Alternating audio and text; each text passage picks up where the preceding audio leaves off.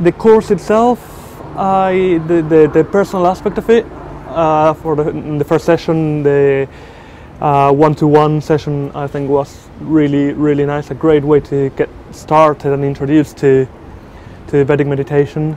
And then the relaxed atmosphere of the group sessions, and how we were all coming from different backgrounds, but we were all kind of in tune with the same aspects of it.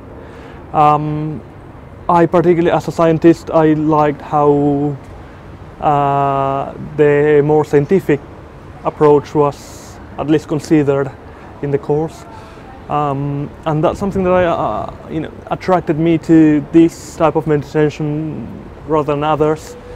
There is some research into it, there is some backing, scientific backing, and yeah, I think that was quite reassuring.